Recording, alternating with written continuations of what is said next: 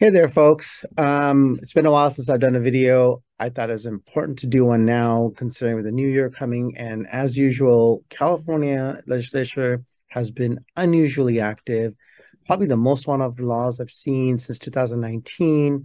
Perhaps they got COVID fever and they were just going crazy, but there's a lot of stuff here that can affect California employers as well as employees. So I thought it'd be important to at least start covering some of the ones that I believe broadly affect employers.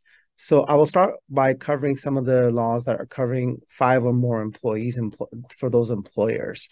The first one is an interesting one. It's called AB 1041, and it basically is regarding SFRA, which is the California Family Rights Act, which governs the leave that somebody can take to take care of someone.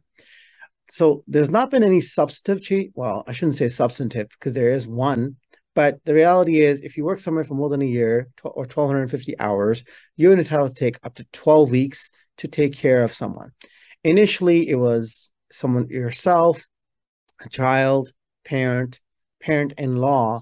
But what's really unique this time around is that apparently California has decided that family is not defined by what we think traditionally. So now you can do something called a designated person. So once a year, you are allowed to tell your employer, I'm going to take care of, it could be pretty much anyone, someone that you consider to be a family. Is the word that was used is someone that you identify as a family member. So it could be a cousin, could be a family friend, it could be a childhood friend, but you have to basically, employers have to honor that.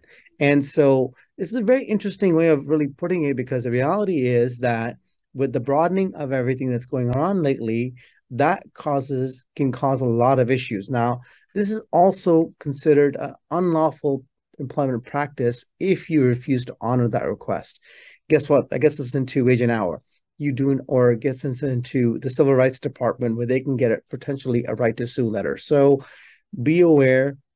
I tell employees all the time, the reality is that if you communicate with your employer clearly what your expectations are, and you kind of tell them you're aware what the laws are, more often than not, the boss will back off.